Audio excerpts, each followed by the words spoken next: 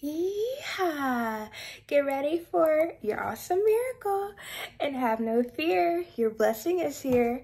Hi, my friend. It's Stacie Cherill. Thank you so much for clicking on my video and being on my channel. I am so glad you're here. The title of today's video is You Are in Good Hands.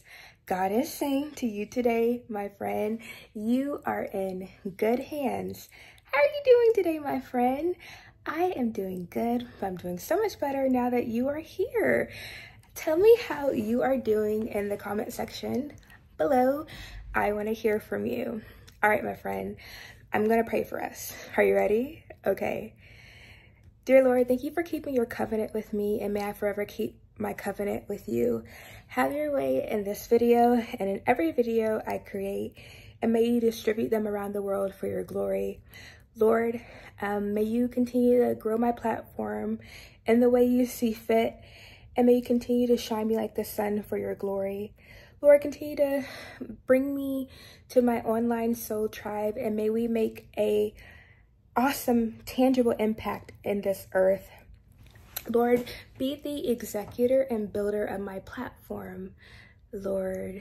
And Lord, just bless my friend who is watching this video. They came here by faith, believing that I hear from you.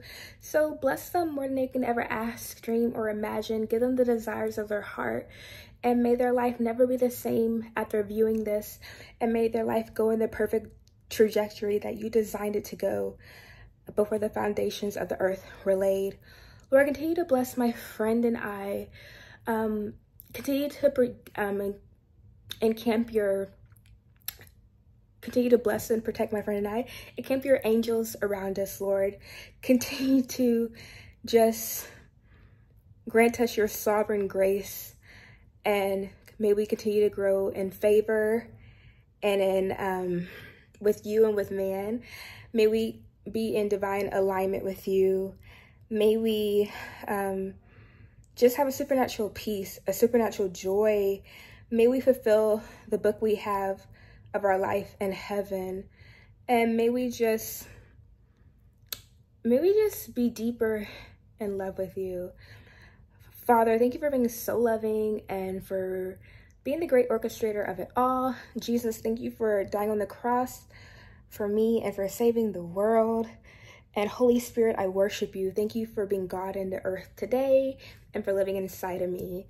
In Jesus' holy, mighty, and beautiful name, I pray. Amen. Amen. All right, my friend, you are in good hands. So as I walk with God, like this morning, like I'm very like atypical, not atypical, but like type A. Like if something like doesn't go like do like I get off track, and then like off track with God. Like I have a certain like plan, like just like a daily routine, and if something gets off with my like faith routine, like with God, I get like, it's like everything else goes derailed. So like, you know, this morning I just got in my Bible and I was like, God brought me to like was it Luke, like the beginning of Luke, and it was talking about like Zacharias and Elizabeth. And, you know, how they had to wait on the Zachariah. Was it Zachariah? Simon. Was it Simon? Simeon? Anyway, Zacharias had a promise that Elizabeth was going to have a baby. And then, I don't know. It could be wrong. Yes. But then it was like Simeon. He was old in age. And then it was Prophet Anna. And then it's like, you know, sometimes you can desire, like, it's normal for like us as humans, especially women, we can desire love. We want like a mate, spouse, whatever. But I think all the humans desire love. But she only had her husband for like 7 years, and she spent like the rest of her life, I don't know, she was 80, like just serving in the temple, just like worshiping God. And I thought that was so cool. Like God was her everything. And then like she got to see the baby Jesus. And then she was like, all right, I'm cool. And I think it was Simon. I could be wrong, but he met Mary and Joseph and the baby. He blessed Mary and Joseph, I believe. And then he's like, God, I saw your promise. And like, not one of them doubted. So it's just like, they weren't weary. They just had a word from God and they believed. And they believed their life was in good hands. Like, how great to just like give your life fully to God and just know that like, I'm in good hands. Like, I don't have to worry about anything. Like, I'm in good hands. And I will see God's promise. What I'm trying to tell you right now, my friend, is you are in good hands. Like, I don't care how long the promise is taking. And don't worry, God will reroute you if he needs to. And when I mean reroute you, he's not going to let you wait on something in vain. If something shifts or changes, because you know people have free will, things can shift, but you're still going to get to your destination. You're still going to see the goodness of God in the land of the living. You are still going to see God's goodness.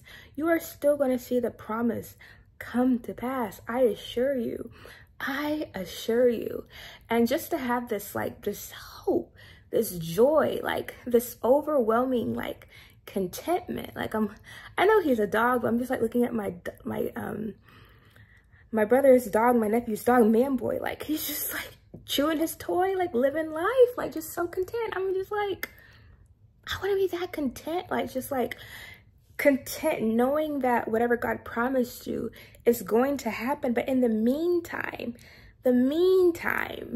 like, isn't that crazy? Like in the meantime, sometimes the meantime can be the meanest time, because it's just like you think God is like withholding something. It's like you're so mean. Like this time is so mean. Like, it's so mean. Like it's so cruel. It's like because you want something so bad.